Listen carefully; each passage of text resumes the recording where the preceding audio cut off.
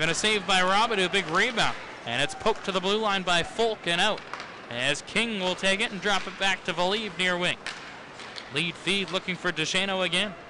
Jaden DeShano crunched down by Griffin Foulk, and DeShano gets back up, and we got a fight as Rinat Valiev comes in, throwing punches at Foulk, who tried to come over top, and now Foulk taken to the ice. One of those things, Ryan, that we've seen in recent years. After a big hit, a guy comes in and scraps. I'm not a huge fan of it. No, I'm not either, but I'll tell you what, I don't hate this instance for the Hurricanes, that is, because they needed a little bit of a jump, and of course Foulk giving DeShano a good pop, then gets into the scrap.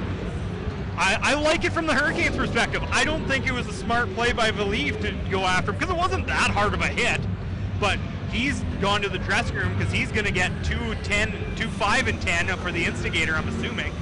So you know what? If I'm Griffin Foulk, I take that fight every day of the week, because he got this crowd into it. He's got the boys on the bench going into it.